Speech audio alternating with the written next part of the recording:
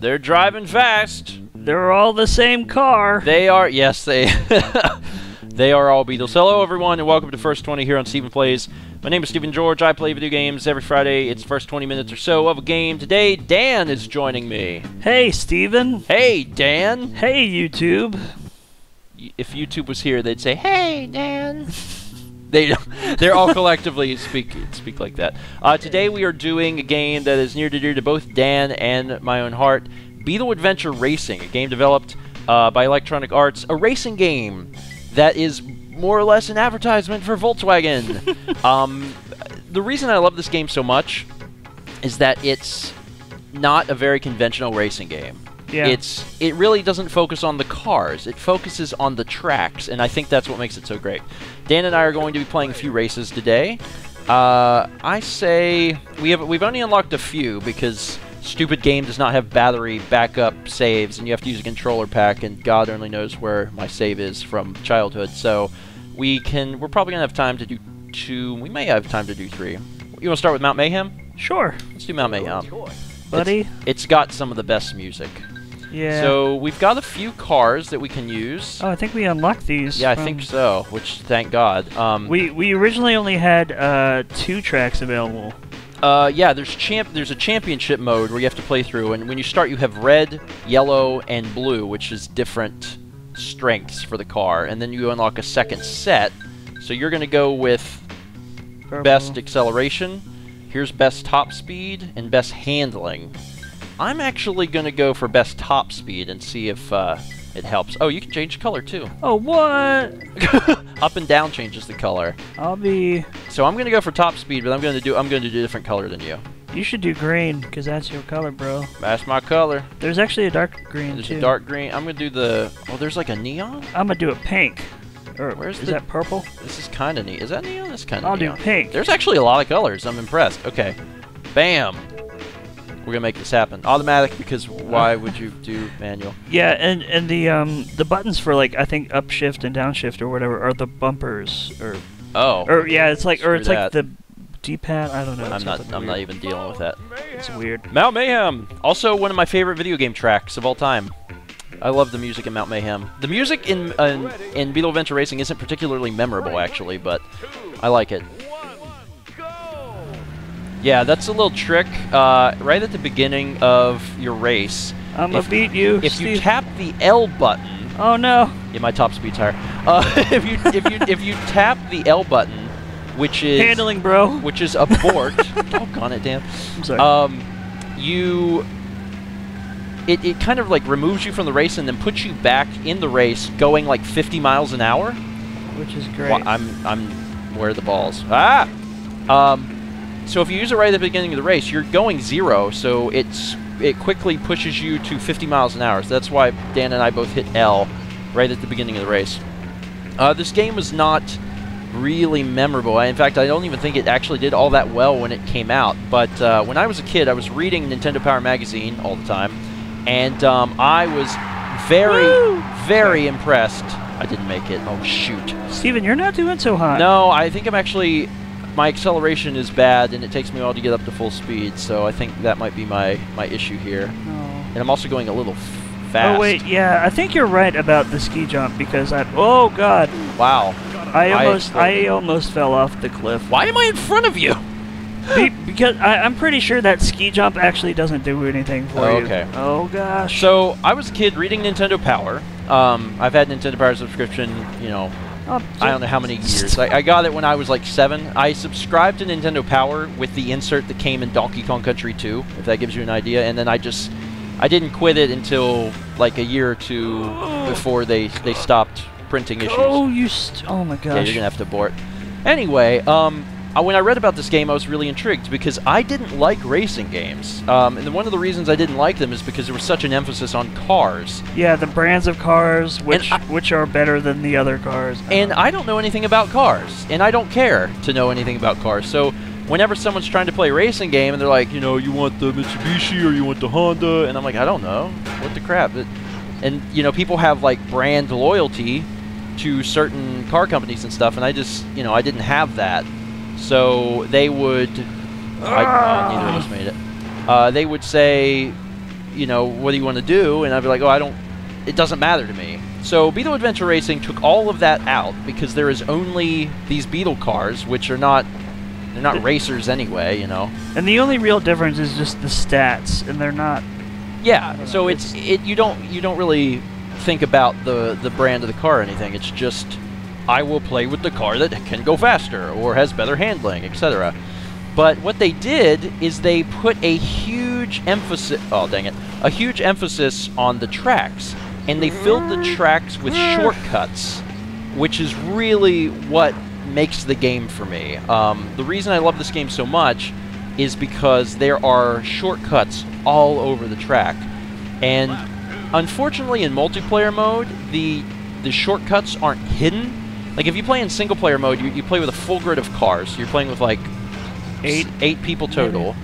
But like also, you know, certain things have destructible. There's destructible environments. Woo! And you know, like where I just went on the top screen, there's like a garage there, and you break through the window. And whenever I was young, that was like a big deal to me. Like having shortcuts in the track was like what made the game so exciting for me. Oh dang it! I missed it again. I'm actually doing okay. I'm gonna hope I can get this. Did I make it this time? This is my worst place because I made it. Running in. Yes. You did? Yeah. You get the alien. Yeah, there's an alien. Watch out, bro! They're gonna probe you.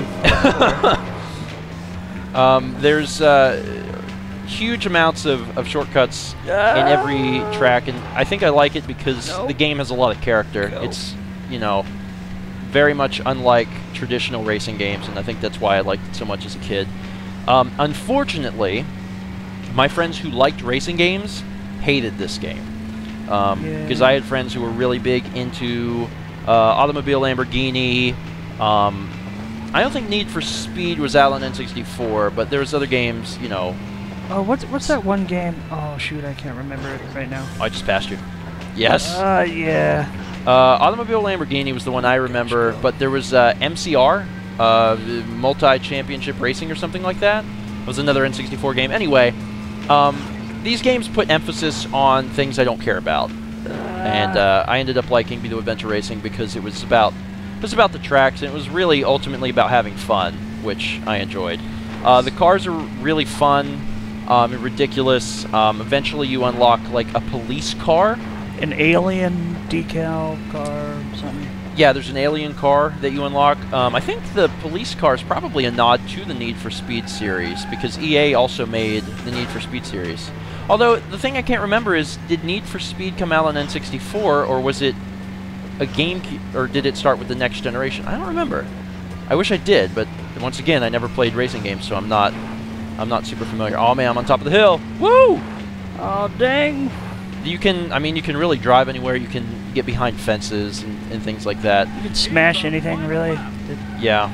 The only thing I really wish is that the destructible stuff was still in multiplayer mode, because that was actually one of my favorite things. Single player mode's pretty, I don't want to say it's really different, because, you know, it's a racing game, but you can, one of the big differences is that there are gosh, nope, dang it. Oh, I'm not going to make it. There's little boxes scattered around in single-player mode, and as you hit them, you get points. And if you can get a certain number of points in your 3 laps, you can unlock certain things, like you can unlock modes. Ah, dang it, no! You can unlock cheats, things like that. And there's actually there's another multiplayer mode entirely where there's a battle thing. Yeah, I don't even remember what kind of like things that you would do to attack each other. I don't either. I don't remember any like weapons or anything. I think it's just because, you know, that part of the game never mattered to me, so I didn't really play that as a kid. Oh, go, you stupid. You know, I've already said it like 10 times, but you know, the draw of the game for me was the shortcuts. I was like, man, this game's great. This guy's shortcuts. Yeah. So that's why I wanted to play it. So I think the battle stuff didn't really matter to me. Although, to be fair, you know, a game that does battling right is Mario Kart. And Mario Kart's another, you know, quote-unquote racing game that I really enjoy. And I think it's just because it's so non-conventional.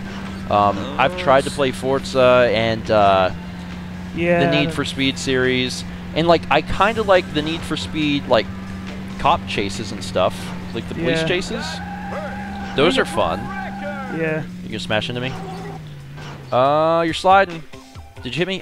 Sometimes you can run into each other, which is kind of fun. I kept going. Player 1, enter your name. Okay. But. Enter. Player 2, enter your name.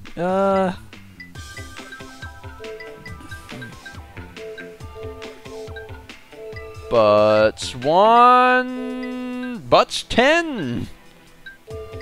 But. Butts and Butts 10. Okay, well, that's we'll do a new track. Different one. There's a variety of tracks in the game. They're all very unique. They all have a ton of character to them. Oh, you know what I just realized? Hit B. Something that you'll notice throughout this track is that it has a lot of nods to Jurassic Park. Yeah. But that font is almost just like Indiana Jones. So it's almost like... Yeah, and it has a kind of that feel too, I guess, a little bit, in a way. They're all really interesting. But Inferno Wild was actually probably one of the cooler ones. I'm going to keep the same car, because I did pretty good. Well, yeah, well... We were pretty neck and neck most of it, though. Yeah. And I was doing... At the beginning, I was doing pretty well, because I think because you, like, messed up a little bit at the beginning. Also, but then you caught up and... Also, these tracks are super long. Like, this is... Record time is 9 minutes. Yeah, because we... It was like, what, like 10 minutes? Yeah. Okay, Last so we time? started on the beach. Oh! Farts! No! No! So we start on the beach, and there's huge nods to Jurassic Park coming up. I'm actually going to avoid the shortcut at the beginning, so I can show the Jurassic Park stuff. Because there's a shortcut right through these woods, and you probably see up here on the right, there's a dirt path. I'm going to go the same way, just so... Yeah, so here's these giant doors for Jurassic Park. God, what the... Wow. And there's the... I'm not going to do too well. Wow, I just slammed into some stuff, too. I could barely see the dinosaur, though. The dinosaur appeared on the left, and I didn't really get a good shot of him, but he was in there. But this is obviously supposed to be a reference to Jurassic Park. Yeah, the big giant doors, and there's like a visitors center coming up. It really feels like the development team just had a lot of fun making these levels. It seems like they just had a real blast being able to not have to make such a conventional racing game and be able to focus on doing fun environments and shortcuts. And in the main game I was talking about, they have boxes for points, but they also have boxes for nitro, which is another thing that's missing from multiplayer, although maybe that's a cheat or something you can unlock. But the nitro, obviously, you touch it with your car and then you go zooming as fast as you can. I'm going to try to get off this pier right here. Woo! Oh crap! I splashed. I'm not gonna make it. I'm not. No, you're gonna. Did you get it? Yes, I did. I rolled off of the side of the stupid pier. I almost ate it on that first ramp. Now I gotta play catch up to you a little bit. Oh god. But this one, you go through the jungle. You actually eventually go into an active volcano, which is coming up. Welcome to the jungle. Oh god. But I think the only thing I really don't like is this part. You can't see where you're going. Yeah, it's a little dark. I'll lighten it up in post so you guys watching will be able to see it, but it's a little dark, like ridiculously so. I'm actually gonna try and go left. I always go right up here when the road's for. Oh wait, no, this isn't it. Oh god! It's up here. It's coming up somewhere up here. But I always go right. I'm gonna try going left. Oh farts! I almost. All right, I'm going left. Did it make a difference? Oh gosh. Not really. No. It did not affect a single thing. No, I'm going left again. Oh, the road is narrow. Oh, the road is narrow. Oh god, this was a mistake. Oh my gosh. Oh no. And it explodes. Oh, what the? No.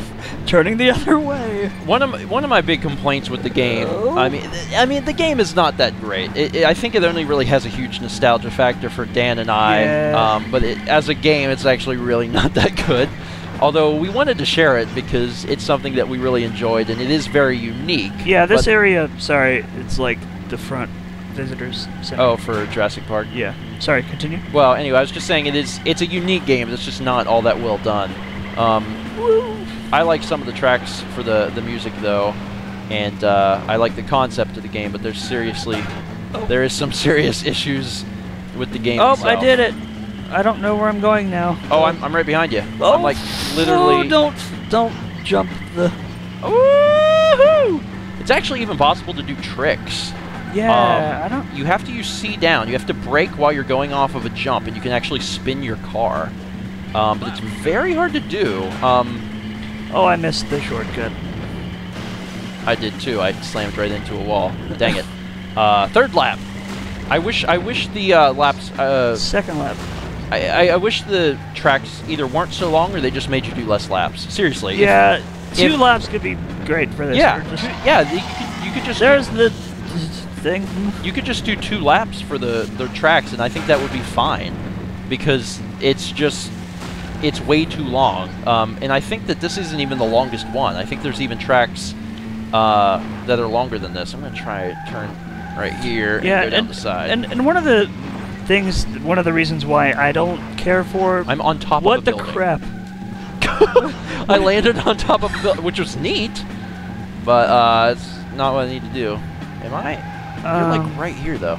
Yeah, one of the reasons why I don't care for racing games is that because some of them can be so long that if you mess up just like a part, you have to redo the entire like 10 minutes. And that kind of feels like you were like wasting your time. Like, if you're really trying to get first place and all the... You know what? I wonder if there's a correlation to people not liking racing games and those same people really liking RPGs, because what you just said makes a lot of sense to me. I don't like the idea of playing a racing game, playing a track, losing after putting in several minutes, and then having to redo the entire thing, you know, over and over and over again. Whereas in like an RPG, it's the exact opposite, because you're putting time into it and you're continually leveling up your character. Yeah. And even if you suck, you're getting better, so you're getting stronger, so you're less likely to lose. Yeah. I wonder if there's a correlation. Because the only way that you can like upgrade or whatever in racing games is if you actually win things, and then you can like upgrade your car. Yeah. And things like that. If you're really terrible at it, then like you can hardly ever advance. I don't know. And I mean, once again, it's not that I hate racing games. I heavily prefer non-conventional racing games. This game, Mario Kart, Twisted Metal, which isn't really racing. Twisted Metal is car combat. Yeah. And it was the same for me with Vigilante 8. I really like that. Oh yes, yes. Yeah. It's kind of like the knockoff Twisted Metal. Yeah. It really. But it's still. I mean, I remember that game. That was fun. Yeah. And you know, that's another game that I haven't played in 15 years. And if I went back and played it, it's probably terrible. Yeah, I played it the other morning, and it was, oh really? Yeah, and it was. It wasn't as good as... It kind of ruined my childhood. No, I'm just kidding. It was terrible. No, but it wasn't as good as I remembered. Yeah, you, for whatever reason, especially with video games, you tend to remember the good. You know, you remember the fun that you had. Yeah. Things that you unlocked or whatever, but you tend to forget, you know, some of the blaring problems with a game. Although at the same time, a lot of it depends on the technology too. Yeah. Because sometimes you're like, man, for this time, this game is great. Yeah, and you don't you don't know that at the time. Or did you? Oh. And also with the combination of like, you know, you can tell when you're a kid what things are good and bad, but sometimes you can't. I feel like. Yeah, I agree. Like movies that you're like, oh man, I love that movie as a kid, and then you rewatch and you're like, oh, this movie is terrible. Yeah, but I mean, sometimes things appeal to kids a lot differently too. Yeah. You know?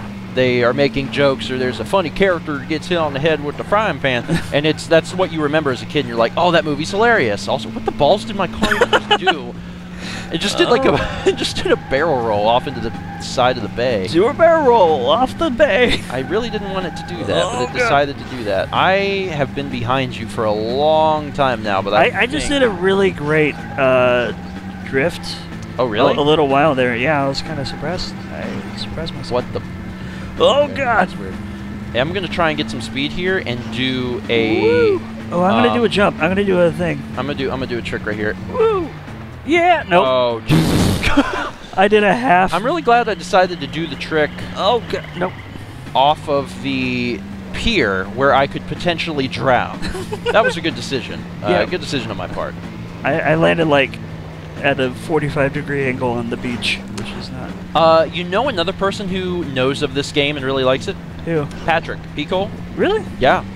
Because he had released some videos or something on his channel of him like doing time attacks or something of Beetle Adventure Racing. So he's another person that that apparently appreciates the game. I'm assuming that he had it whenever he was younger or whatever. Because I loved it. I read about it in Nintendo Power and I bought it. You know, another game actually that I originally heard about in Nintendo Power and played and ended up enjoying a ton, Worms Armageddon. Have you ever played a Worms game? Yes, I have. I think the last time I played it was with you. I think you were like showing me all the different stuff. Yeah, Worms is a terribly interesting game with a very interesting history. Terribly interesting? Terribly interesting, and I use the word terribly just for the fact that some of them are... Oh god, everything's on fire. Straight repeats of other games. I'm dead. Oh man, it's getting... I totally just lost the race. No way. I'm pretty sure. Oh my god. No! Farts! No! God! Ooh. Wow, like 2 seconds. Wow. Fell in the water. Me too, we were going a little too fast. I don't know why they keep asking us for our name. Shouldn't it know from before? Yeah. Hey, are you still Butts? No. No, brah. Actually, it just... No bra. Yeah, it just actually looks like no bra, which is not what I meant to... I'm trying to do bra, like surfer talk, bro. Yeah. No, bra. Or, you know what? I probably should have put B-R-U-H. Is that bra? Is that, like, it's like bra? Nah, it's like bra. Bra? No pants. No pans. Did you mean to put a T? Yes, I did. We cook with no pans. No pants. No bra, no pants. No bra, no pants. My goodness, that's anyway, yeah, we're like less than a second away from... Wow. At the end. I thought it was more than that. Yeah, it looked not so much. Maybe the game's not very good at time. I don't know. Anyway, that's going to be it for this episode. Hopefully we introduced you to a game that, let's be honest, you probably will not go out and get. But it is interesting. It's different, especially some of the later levels. They're a little harder to unlock, but they're fun. If you enjoy non-conventional racing games, this is a game that's super cheap at a used game store. You should be able to get it for like $5 to $10 at most. So pick it up and give it a shot if you have an N64. Anyway, Dan, thank you for joining me. Thanks for having me, buddy. And I'm glad that you got to have the same childhood experiences with this game as I did. Me 3. 2. Anyway. Yeah. Thank you guys for watching. Recommend future First20 and Demo Fridays down below. We'll see you guys next week for another video. Bye. Bye.